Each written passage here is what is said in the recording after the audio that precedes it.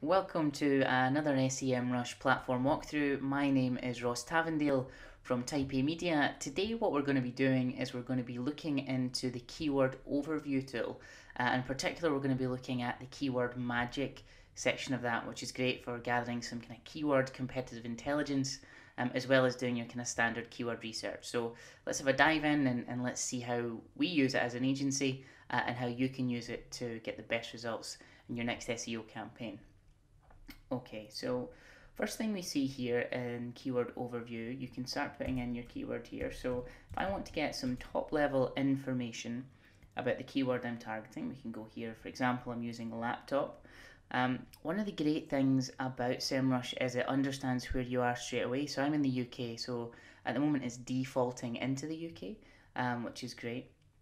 One of the things in particular, it also shows the correct currency. So going in here, now, the first thing that draws my attention is the trend graph. So, for those who don't know, this is from January all the way up to December. So, no real surprises here that laptops get more competitive and more people are looking for them over time, and in particular, December. So, this is really important because if you're putting together any sort of keyword campaign and you start targeting laptops in particular, maybe in April or May, then you're not going to get the same search volume that you should expect. Now, moving down, we can see here this is coming from PPC. So, this is what people are bidding on inside of AdWords. So, we can see here we can get the entire report. So, I can download 20,000 keywords that are phrase match related to laptops. Now, laptops is a bit broad, so that's why there's so many. So, we can get them downloading the entire report and export them out into Excel, and we can start manipulate them. Another really cool part of this is actually seeing the actual ad copy themselves, which we're going to go into in a little bit more in a second. And for those that are doing any sort of shopping feed stuff with your PLAs, you can actually see the main competitors there for all of that stuff. Again, just really good ad insights at a keyword level. You don't really get that anywhere else. And one of the things I really like to do, especially when I'm building out any of my keyword lists, I actually like to hit the keyword and I like to pull the top 10. I like to then go in, take this URL here, or take the top 10 URLs and put them back in to this box. But instead of keyword overview, I would go to domain overview, and what that would allow me to do is see even more keywords related to that particular landing page. Now you'll notice there's navigation on the left here, but there's also navigation going across here. This is the same thing, so if you click on to phrase match, what it's going to do is going to show you all of the phrase match keywords related to it, and then the same for related keywords.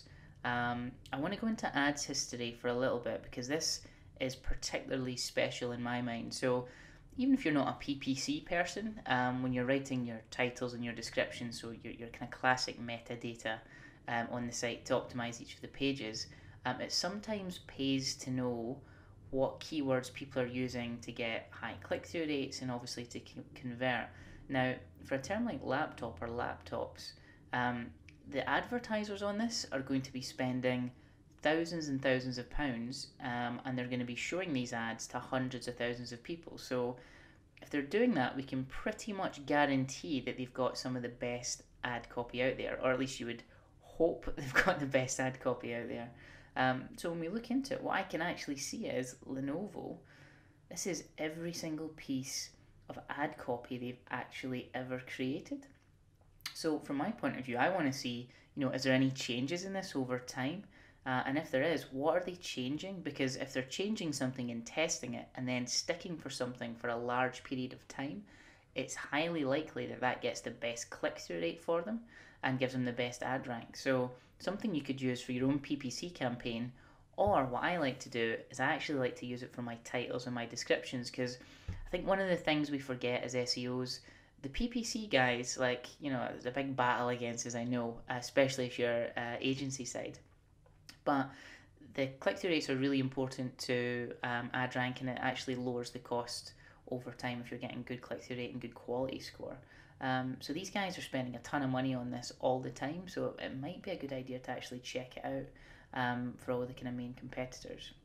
Now that's a really brief overview of what's going on there. Of course you can switch between desktop and mobile anytime you want. I can't believe they've got 131 countries. It's a mental amount of data. The really cool thing about the keyword analytics in SEMrush is keyword difficulty and in particular keyword magic.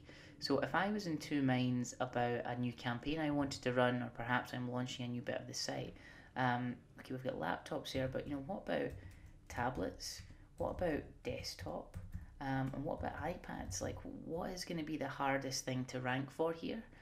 So what it'll actually do is it'll go in and they've got their own proprietary metrics, and they actually look at how difficult it is to rank according to things like links and content on the page and all that sort of stuff. But that's not the best thing about this. The best thing about it is SERP features. So for tablets, desktop, and iPads, I can actually see that the knowledge panel exists for every single one of them, and also top stories. Now, what that tells me is this SERP is not actually dominated by your standard e-commerce listings, it's dominated by press. So when I'm developing a strategy, if I want to rank for laptops, things like that, I probably want to be doing it through some QDF style, query deserves freshness style content that's date stamped and is more of a editorial news piece rather than your classic e-commerce listing, because it looks like e-commerce listings don't actually feature that highly in these types of listings. So really interesting intelligence there, and you can literally get that across thousands of keywords. In terms of comparisons, you can get 100 keywords in here at a time and you can compare them all together. So it does really help, especially if you start seeing things like featured snippets, if you're doing anything local and you see the local pack for certain keywords and the local pack for without the local pack for other keywords, you know that you'll need to completely change your strategy and your way of thinking in terms of ranking those words. Now, this is in beta, but I honestly think this is the best part of all of the keyword analytics tools. So we don't use AdWords at Type A Media for all of our keyword research. We use this. It's kind of reminiscent to me of like the old kind of Wonder Wheel, and it's also got a bit of Ubersuggest in there.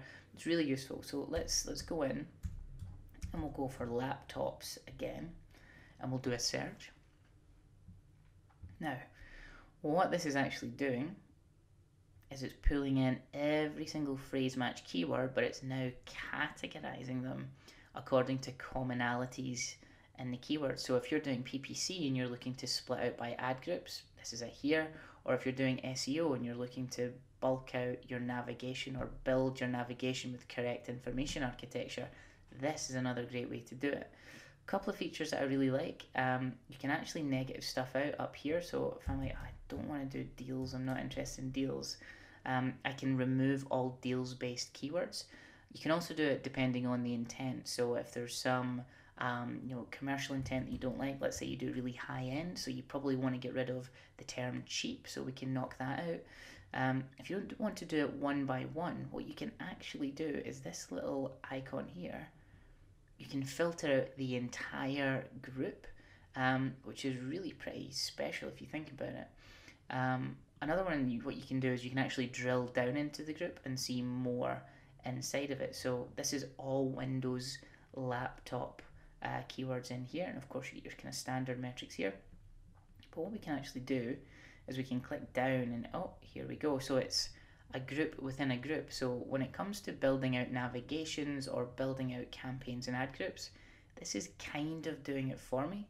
So I know that inside of Windows laptops we've got Windows 10, 7 and 8, so those are definitely their own thing, and then we can click into that again and we can just drill down and drill down and drill down until we get right into the specific words that we want to target. So in terms of finding long tail opportunities, this is going to find it for you very, very quickly. In terms of building structure out for a website in the navigation or doing your PPC campaigns, structure out the campaigns and the ad groups, this thing is going to save you so much time. So this is how we tend to use it. So let's just show you how we can then start grouping these up and using them for keyword research. So just selected the top four there. We can then add it to the keyword analyzer. So we're going to add it to, there we go, it says it's done it there. And then I'm going to go up to the keyword analyzer. And what it's going to show me, so it takes a little bit of time for the data to come in. It's going to show me keyword difficulty, all the SERP features, click potential, things of that nature. And we can just start bucketing these in, and we can start tagging these up as the different categories that we're looking to target. We can obviously change the list name here as well. Per list you can do 1,000. I wouldn't do that. If you've got a list of 1,000 keywords, you've lost all your targeting, you've lost all your relevance. What I tend to do is I tend to put them into buckets of 100 or so and split them inside of that. There's kind of 10 major groups. Um, just so much data, and it's so incredibly quick. Um, the database is incredibly accurate as well. One of my big pet peeves with AdWords is you're not always getting the correct data in, because it's either sampled or it's pulling in a bunch of different keywords for the same thing and overinflating your numbers. This isn't, and you can see here that it's also saving the list here, so I can go back into that absolutely any time and check it out. And it also lets me drill down according to match types as well. So I mean, yeah, in terms of getting your keyword research done really quickly, this is exactly how we do it. The nice thing is it's got a direct export as well, so you can get it out, get it in a pivot table, and start to understand the data a little bit more. So I mean, that's everything for me just now. Go and check out the keyword analytics tool. I think you're going to have a great time with it, and just see how quickly you can do your keyword research when all you need to do is put in your top level keyword, click a button, and it does it all for you. If you want to get in touch and let me know or ask me any questions about it, I'm at rtavs on Twitter. Otherwise, you can email help@semrush.com, and those guys will help you out too. So that's all from me. I'll see you later.